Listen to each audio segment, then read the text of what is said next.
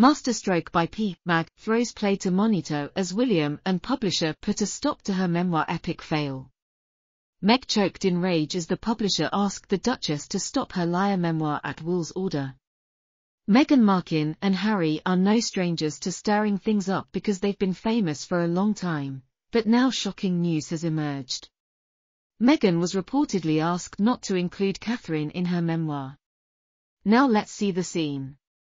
Harry and Meghan are famous for their love of controversy and playing victims of the royal family choosing to relinquish their royal responsibilities while retaining their titles' identities, and denouncing the institution that was a balancing act even more astonishing than Meghan's audacity in thinking of writing about Catherine in her memoir. The idea of Meghan including Catherine in her memoir is not only shocking, but also just confusing. One asks to wonder what she hopes to achieve by dragging the Duchess into a high-profile saga with her strong PR game, and the association with WME. If it must surely make sense to make such a move. However, here she is planning to target Catherine. We also have to consider logistics. Meghan's memoir is still in the early stages, and Harry's memoir took 2 years to come to fruition before it actually came out.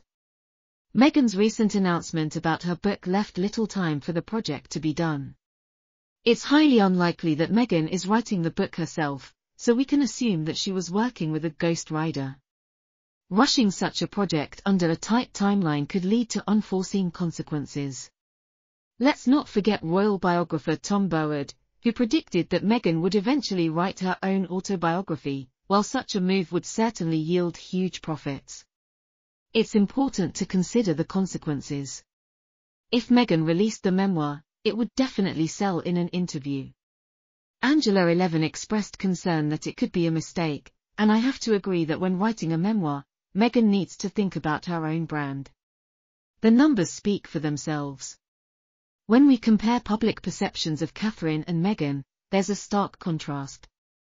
73% of respondents have a positive view of Duchess Catherine, while only 21% have a positive view of Meghan. The numbers clearly show that Meghan is punching above her weight, which is important to acknowledge the power of public perception.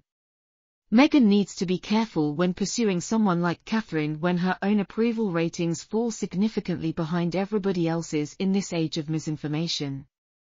Meghan must be careful because pursuing Catherine could really backfire, especially since she's often encountering drama and controversy. Now back to the central questions. Why did Meghan think of mentioning Catherine in her memoir? It was a move that seemed illogical.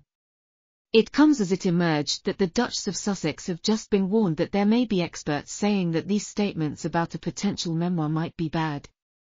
All this was shared during the conversation with the Daily Express by Mark Borman. He began by saying that Meghan Markle has the potential to make a significant amount of money from her memoir, from a few $1 million just for the advance to tens of millions of dollars or more when accounting for royalties, international rights and related opportunities. After all, being a public figure as famous as Meghan Markle can ensure substantial advance payments from publishers regarding memoirs. Miss Borman, or Mr. Borman, rather explained that advances for high-profile memoirs can range from a few $1 million to even tens of millions of dollars, depending on bidding wars between publishers.